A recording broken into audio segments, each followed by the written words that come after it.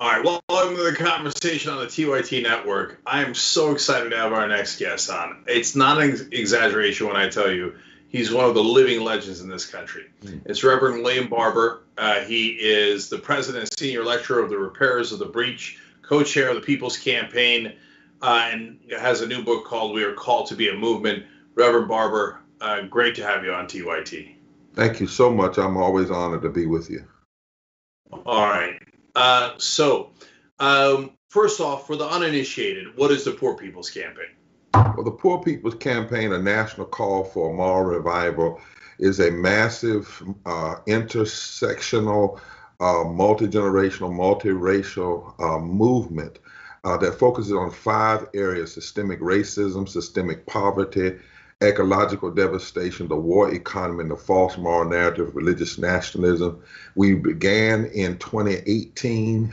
We moved through with a series, 2017, excuse me. We moved through with a series of grassroots efforts and organizing, permanently organized communities. We have over 45 state coordinating committees now. We are committed to all forms of challenge, even nonviolent civil disobedience. We believe that the deep problem in America is the fact that we have 140 million poor and low-wealth people, 43% of this nation, and we've not addressed it. We've not heard our politics address it. Too often the politics of poverty is either racialized by Republicans or run from by Democrats, and we need to deal with the reality of poverty.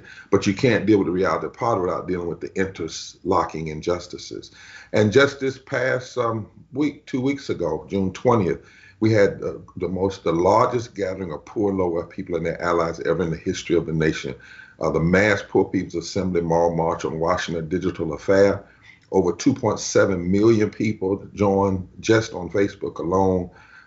We had over 400,000 people to take action to send what we call our Moral Justice Jubilee budget and platform to every member of the United States Congress, as well as to every governor, demanding fundamental shift and a third reconstruction, not from left and right and Democrat and Republican, but from a moral perspective. What is our deepest moral values and our deepest constitutional values about justice and caring for the least of these and providing for the common defense and the general welfare. So I know you believe in civil disobedience because you got your MacArthur Genius Award while you were getting arrested a couple of years ago doing civil disobedience. And obviously Reverend Martin Luther King wanted to do the Poor People's March and probably would have been amazed at modern technology that wound up bringing those 2.7 million people together. But Reverend Barber, we do have a fundamental problem in this country. It's not just income inequality, it's the politics that led to that income inequality.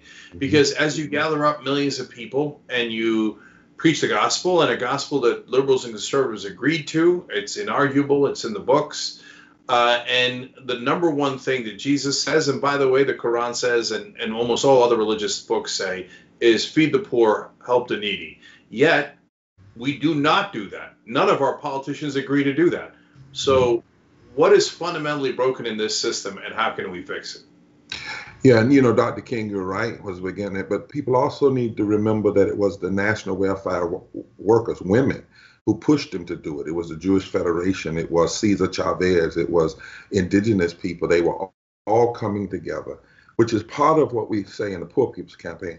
We first have to change the narrative. Too often poverty is seen as those people over there. So one thing in the Poor People's Campaign we do is we put people's faces and voices in front of America. We're making America see herself.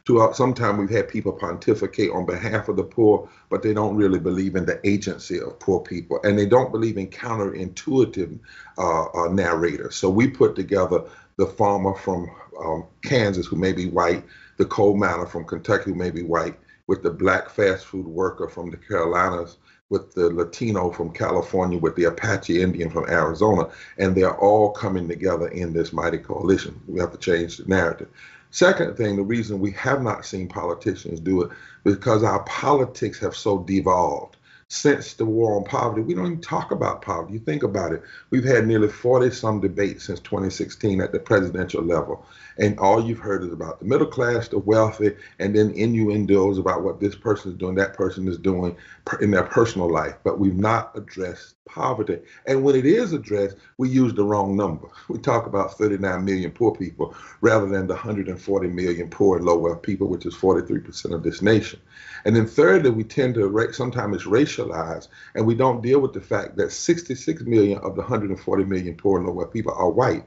Now, 61% of all black people are poor and low wealth. So it disproportionately affects black people, but in raw numbers, it's more white people. And then we don't connect the dots sometimes. And what I mean by that, that racialized voter suppression is targeted at blacks. But the people who engage in racialized voter suppression, once they get elected, they pass bills against living wages and against health care. So they actually end up hurting more white people in raw numbers than black people. But the target is African Americans. And then the final thing is we have often not, the political systems have not felt the political power of poor and low wealth people. You know, Trump won in Michigan, Pennsylvania, and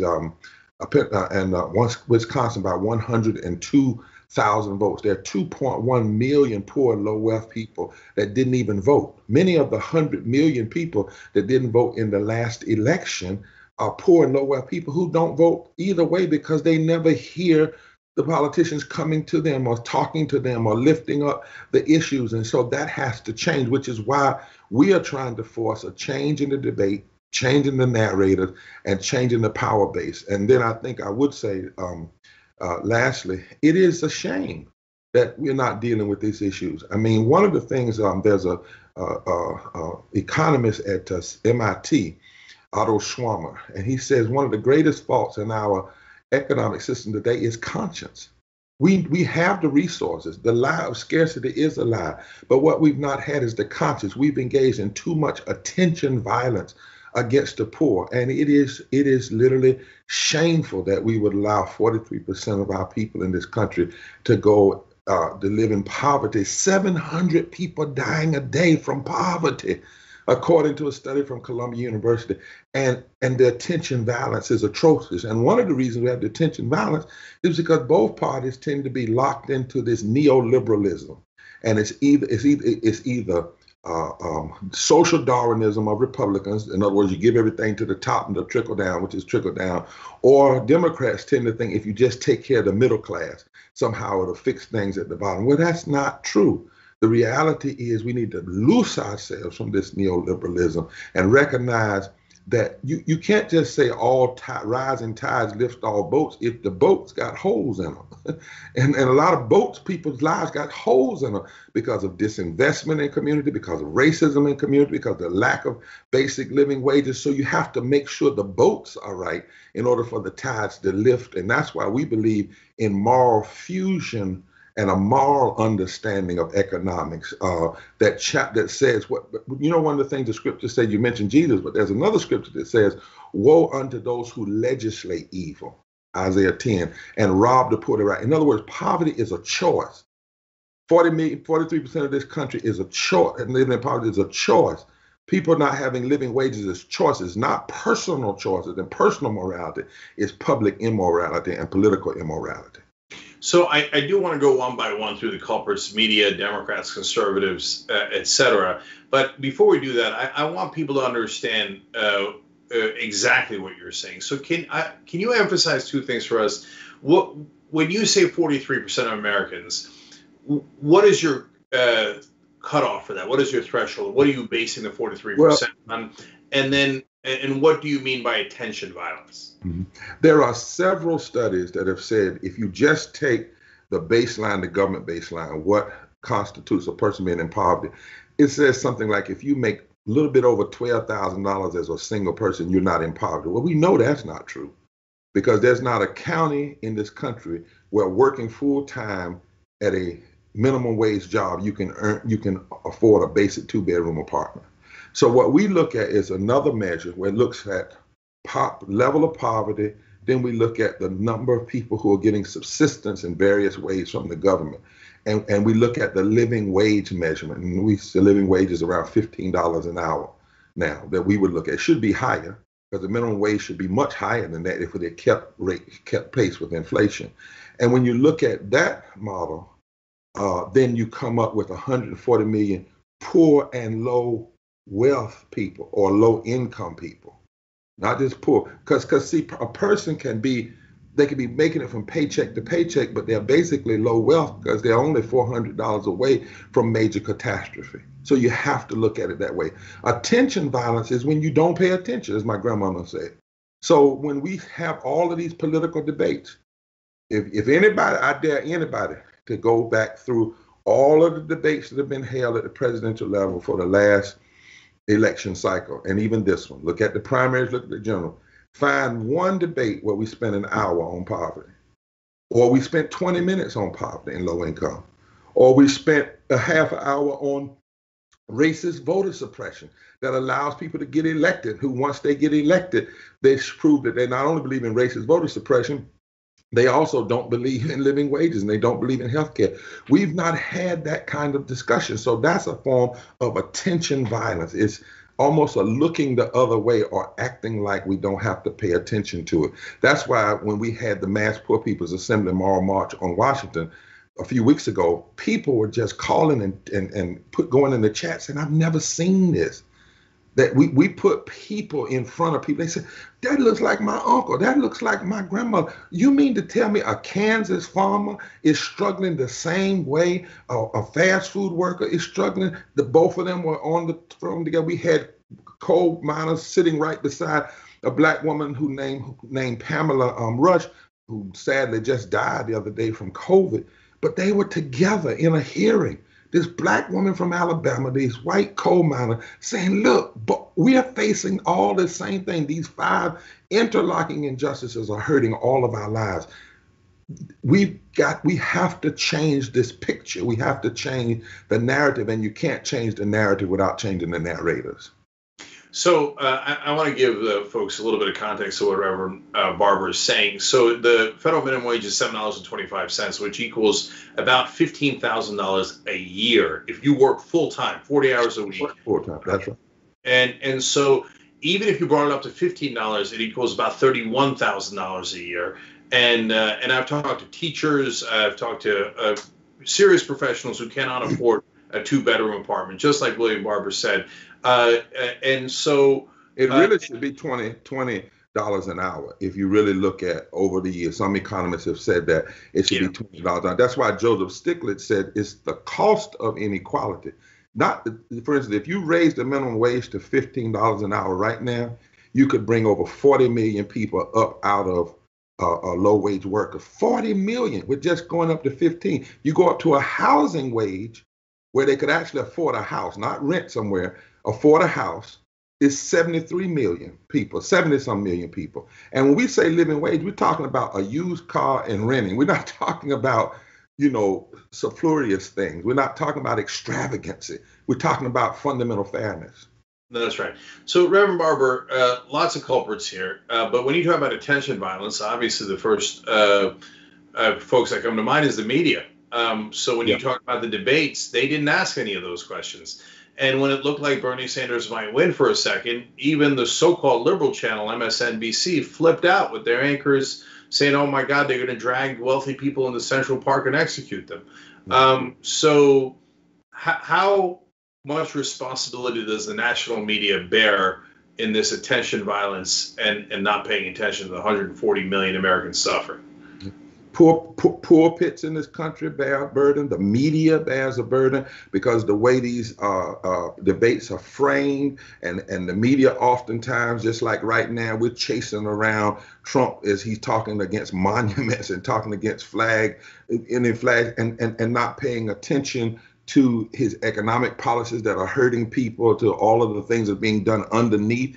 We got to stop this chasing the firefly. The media has a responsibility to report on the reality of America, and how in the world do you ignore 140 million people, over 50% of our children? 62 million people are making less than living wage. If that's not a story. And then when 2.7 million people come to hear and join with the Mass Poor People's Campaign, how do you not talk about that in the midst of what's going on. But the political systems are wrong because they don't deal with it in their platforms. They run from it as well. There's a lot of blame to go around. And even poor people are starting to say, you know what? It's time for us to say we won't be silent anymore. It's time for us to say we're not going to wait on them anymore. That's why we're going to have our own mass assemblies. And if we hadn't been for Corona, we would have been on Pennsylvania Avenue. Yeah. But what we wanted to do, we couldn't just march because we needed the time to present these pictures and these stories and to present an agenda. But the media, I think, has a lot to do with this, and the politicians and the political systems have a lot to do with it, and because they lie. Then what I mean by the political system, when you start talking about dealing with power, they said, first thing, well, we're going to have to raise taxes. That's a lie. The money is in our bloated defense budget. We spend $800 billion a year in defense. If we cut our defense budget in half, we still have more money in defense than Iran, Iraq, China, and North Korea combined. And we would have the money to do the things we need to do to ensure that we address the issues of poverty, even in the midst of coronavirus. This is the story. We passed three bills. McConnell and Trump wouldn't let them go through until 84% of all the money went to banks and to corporations. But I also challenged Democrats in the House. They should have put together a bill that was stronger, that made sure essential workers had the essential things they needed, like sick leave and unemployment and living wages and health care and guarantee on rent forgiveness and moratoriums on their utilities being cut off. And then make McConnell have to cut it, but don't cut it for him. So we've got to have a different kind of boldness because we're leaving 143 million people without the things they need in this democracy. So, Reverend Barber, let's talk about Democrats. So if folks in that party wanted to actually fight for these, you would be the greatest ally they could have. Poor people would be the greatest ally. Yeah, low wage folks. I've talked to all over the country. Yeah, 140 million people would be a good ally in a if we were really living in a democracy, and certainly you would be. So, do Democrats ever reach out to you and say, "Look, we want to help on these issues that you care about, and so help us get to these results"? Or do you never hear from Democratic leadership? No, we actually are starting to hear from them now because the poor people have said we are organized. In fact, after we did 6 weeks of civil disobedience in 2018, we started hearing from them. Now that we've done this mass poor people's assembly, we're getting called. In fact, next week, we're doing a briefing with congresspersons who want to take our agenda and turn it into legislative, to actually put bills to it. Now, we're not going to be fooled. We don't want just window dressing, right? Because we're serious. But they're also starting to hear, that we got a study coming out that's going to show how just 15% of poor and low wealth people were organized to vote. They fundamentally shift the politics all over the country. We're able to talk now about a third of all poor people live in the South, a third of all white poor people live in the South, and the number of poor and low wealth people that did not vote, they outnumber the margin of victory by any candidate in the presidential race, the Senate race, or the gubernatorial race. And because we're organizing permanently organized communities, the politicians are knowing this Poor People's Campaign is not just national. We have, coordinating committees in every state, and they're having to see their constituencies. And so it's beginning to happen. It's not an easy thing for some of them, but it should be easy because this is about doing what's right. And we're going to keep pushing until, so I'm cautiously hopeful, but we got a long ways to go, but we're going to keep pushing and we're going to have a major impact. We're going to show the power of poor and low wealth people in this election season to let people know we're not going anywhere. Yeah, and the Democratic Party might get a lot more votes and a lot more people showing up if they actually did serve the poor and low wealth communities once they win, but they almost never do. Well, let me get one thing. So since some of them may listen at this show, Trump won by 101,000 votes, as I said, in Pennsylvania and Wisconsin and Michigan. 2.1 million poor and low wealth people didn't vote. And many of them, as we talked to them, didn't vote because they never hear their name or their situations discussed. In the backwoods of Kentucky, I asked people in Harlan County, why did you all vote for Trump? Many of them said, we didn't vote. We just didn't vote. I said, why? They said the last Democrat that came back here in earnest was Lyndon Baines Johnson at the beginning of the war on poverty. If Democrats will stop talking this language, just middle class, and start talking about poor and low wealth people, say the word, and then put policies in place that deal with that and lift from the bottom, they will see a fundamental shift. But, you know, their consultants tell them don't say the word poor. We talked to the presidential candidate that he said it publicly, that the consultants tell them don't use the word poor, and poor people don't want to be called poor. Well, poor people tell us all the time, we are not offended by being called poor. We're offended in a nation that won't address poverty. That's what offends us. 100%. So now finally, let's turn to conservatives. So look, I think that the Republican voters have a lot of issues, and I think that there is significant racism and bigotry built into that pie, and they will not break with Trump. Over 80% of them still support him. But on economic issues, they agree with you, Reverend Barber, and you see it in the ballot measures. So when they went to increase minimum wages, they were even voting out Democrats in Arkansas and Missouri. Minimum wage passed easily, 62% in Missouri, 68% in Arkansas. In just a couple of days ago in Oklahoma, they passed a ballot measure to increase Medicaid, increase Obamacare. And so even the most Republican voters on economic issues are with you, Reverend Barber. Yeah, but politicians are not.